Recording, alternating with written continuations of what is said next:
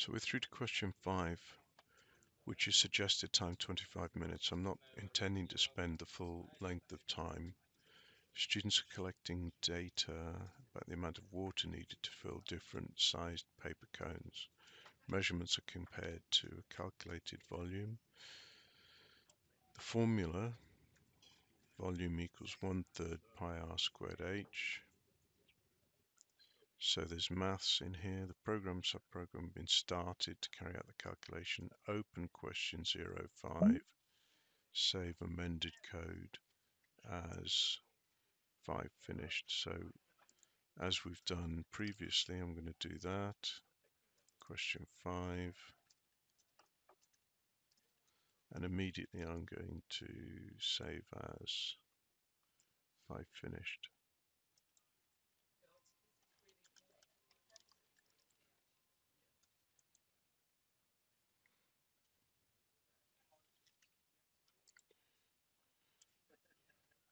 Amend the program and subprogram to meet the following requirements. The subprogram must work for any values of radius and height passed as parameters.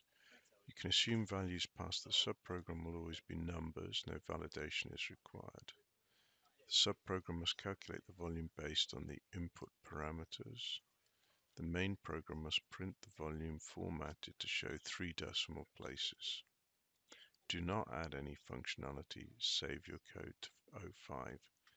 Finished. So I'm going to look over at the code, hard-coded for testing, cone height, base radius, cone volume. So here's our subprogram. Calc volume, print the radius is, the height is, complete calculation for the volume. Okay, that's for us to do. Return the volume to the corner, so we need to do a return so that this subprogram is working as a function, and then we're going to call the subprogram passing parameters and catch a returned value in the correct variable. So import a library to use pi. So this is an interesting one. Import a library to use pi. So I'm going to have a little look at this, import the library to use pi. Now, students will be familiar with pi from their maths, but in terms of programming, if they look at the programming language subset document, which I've opened up here, it talks about the math module. Import the math module. Supported functionality is as follows: math.py. So there's a requirement to import the math module, and then the students should know and be able to refer to this, that by calling the math module.py, they'll get the value of pi for using in their calculations. So that's an important element of why the programming language subset document is an important reference. We're not expecting or requiring them to remember these library calls, but to understand how they work, and then they can look it up and find them in here. And there wouldn't have been a requirement in here for pi had it not been existing in the PLS. So that's a very good point to make here. So let's get back to the question. So I'm going to start with completing the calculation, and I can see here that the volume is the variable that I'm going to put it into. So the volume is where I'm going to start, equals. So we're going to start off with 1 divided by 3. Going to multiply that by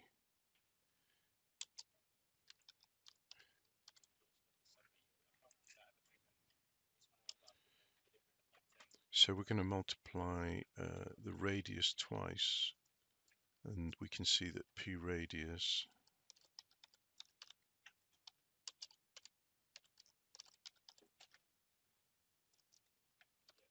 now there is a math.power library function that could be used. It's not in the PLS, so I'm avoiding it at the moment and doing it in p radius by p radius.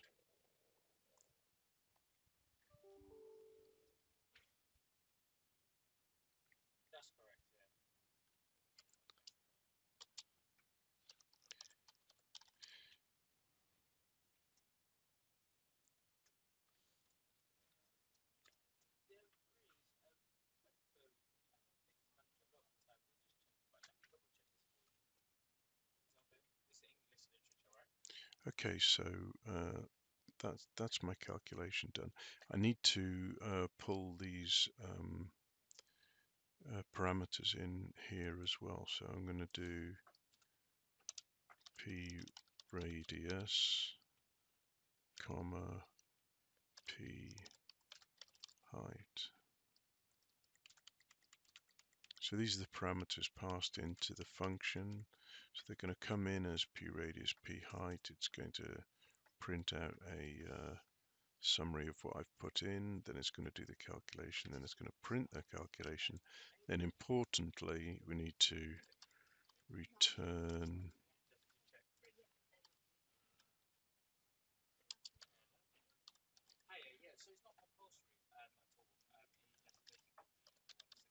the volume. So we're getting there. So here we can do, we see the clue here that cone volume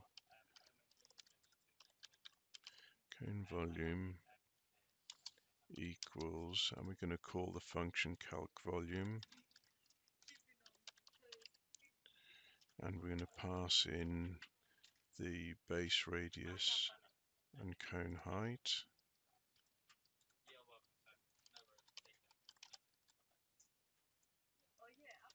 Base radius, oh dear.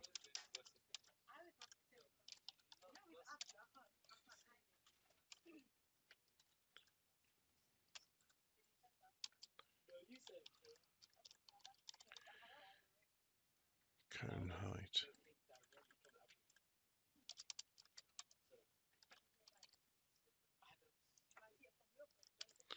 So cone volume is going to be calc volume passing in base radius and cone height, base radius, cone height, radius height, radius height. And then we're going to do the formatting of the print. So we're going to do curly brackets, going to be colon dot 3 float. I'm going to pull that back. Just to make it look tidy. Colon dot 3f. So I think that's it. Let's try running. Tools, Python. So this is saying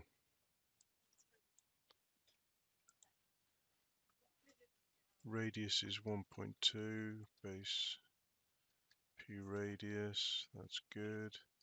Height is 10.7, cone height 10.7, height is p height 10.7.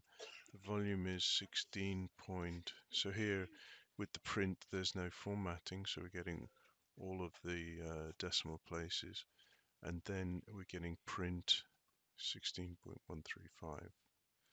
So I think that might be everything that's required. Let's go read very carefully. Do not add any other functionality. So I think that's question 5 done.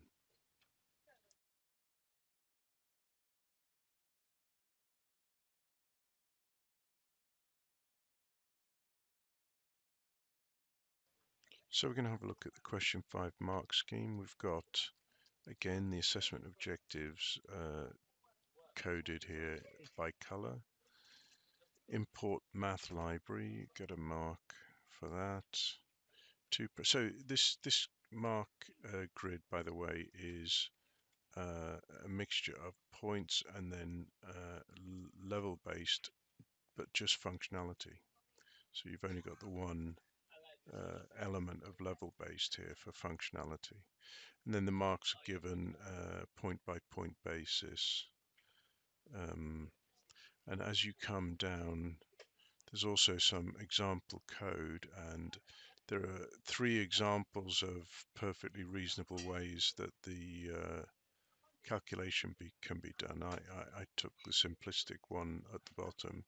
The one at the top requires a use of the math.pow, which isn't at the moment in the PLS, but could be something that students are shown if they're comfortable working with it, and that would be a perfectly reasonable example of something outside of the scope of the PLS, where the student would, if they correctly use it, get all the credit for it.